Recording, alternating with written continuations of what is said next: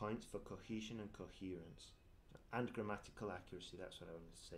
Grammatical range and accuracy. If you're using these exact structures, of course your essays are going to be very accurate. Okay. All right? Yeah. Okay, now another one. Use TED Talks. Okay. Do you use the TED Talks? Sorry, but I don't remember what means TED Talks. You know the TED Talks, the documentaries they do on TED.ed, like educational documentaries. Okay. Yeah, well, not documentaries, sorry, talks. The talks by businessmen, by scientists. Yes, I remember. Yeah? Yes. Sorry. No worries.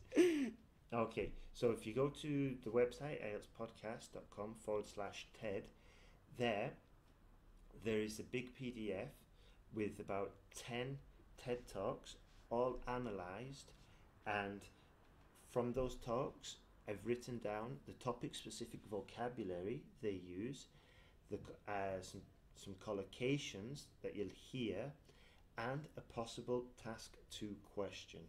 Okay,